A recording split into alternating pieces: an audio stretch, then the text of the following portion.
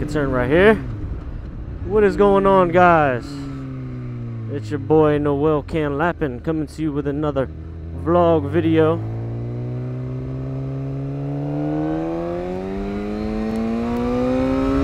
And hope you feel as comfortable as you can, because right now it's freaking blazing hot. But I left the house today and they said it was gonna be like 110 degrees, but I don't feel it. Especially riding in the shade like this. I like this. But yeah, my question today is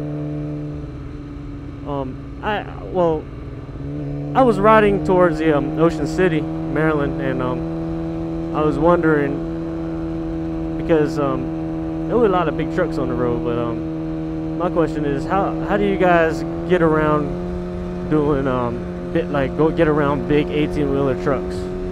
Is it a difficult thing to do? But I mean, how do you guys do it? Because I know for me, what I learned in school, they were saying that it's best to try to avoid being around 18-wheelers. Like they got like 3 blind spots, and like 2 of the 3 are like big blind spots. I think it's on the right one. One of the big spots is on the right side, and then the passenger side, and then the other one is on the and right directly in the back of the truck. But I know if you're gonna pass a truck, usually trucks are on the right side, so you gotta pass their left in order to get by them. So I'm just wondering, just trying to start a topic, you know, if you guys know any good tips or tricks, you know, I mean, techniques to get around, you know, big 18-wheeler trucks.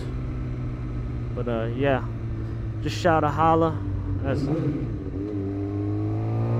I rev off here. Alright, I'll see you guys in another vlog. Oh my god, there's a guy right here. Alright, I'll see you guys. Have a good day. Stay cool. Peace.